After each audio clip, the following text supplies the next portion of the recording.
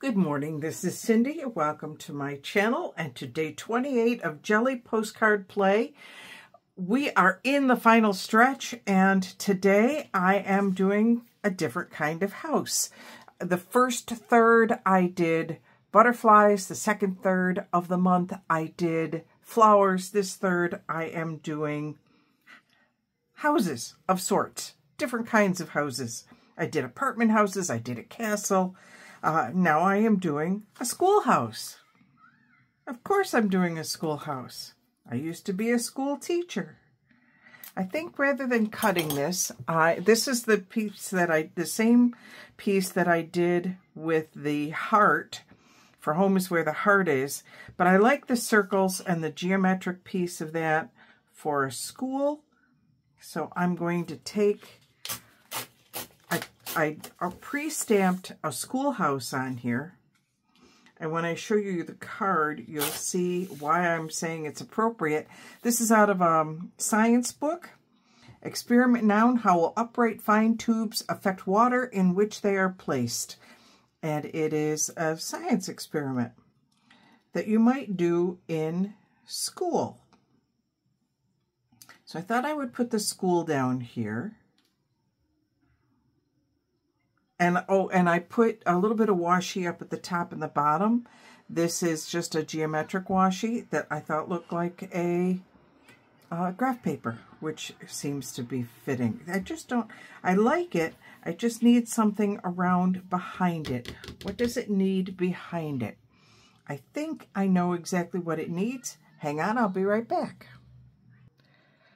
I'm back. I went and got my circles.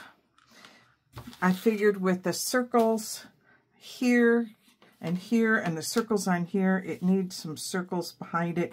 And I found circles that look like they are graph paper. It's perfect. I do have a little flower that I could put down there, but that seems not quite right. I have a little bit of pink here, a little pink circle. Maybe we'll throw that in there too, just to, I don't know, we'll leave it like this for now. Let's just get these things on here first, and then we'll go from there. Okay, now do I want to put anything around my picture to frame it off? I think not yet.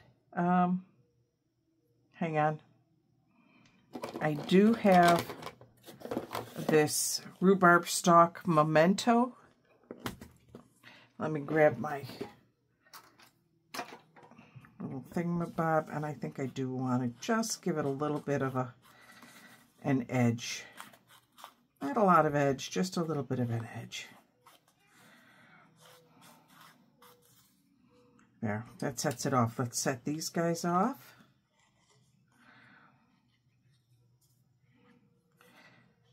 So these were a couple of circles that I did out of some scrap paper.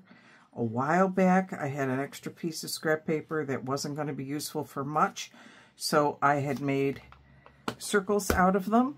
I have a tendency to do that, obviously, with a lot of papers that are just extras hanging on. Okay, I want to put you guys here and here. So let me grab, I'm going to use Fabri-Tac for this because I want to make sure they don't move. Obviously, this was cut out of a sheet that had something else on the back, but I liked the solid color piece of it. And we'll get the circles and the graph paper all together. Come on. Okay. I've been having a lot of fun with these. It is getting towards the end of the month. We are almost done. I will admit I'm kind of looking forward to getting back to my normal schedule. But this has been really a lot of fun to do this way. This particular jelly print was just made on computer paper. It was nothing fancy. And I'll show you the stamp I used in a moment. It was this stamp. It's a schoolhouse. So I have a schoolhouse down here. Now I do need my 23 up here. So let's use the same memento. I was going to use black, but I'm thinking we need something a little bit brighter.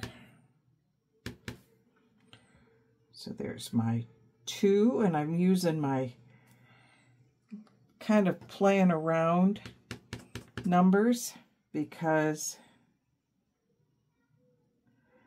we need a little bit of, I don't know, and they didn't quite come off correctly, but that's, or lined up correctly, but that's okay. Because I like the fact that it looks like kind of an elementary class. So there we go. Day 28 of Jelly Postcard Play. I hope you're having a good time. And this is Cindy signing off.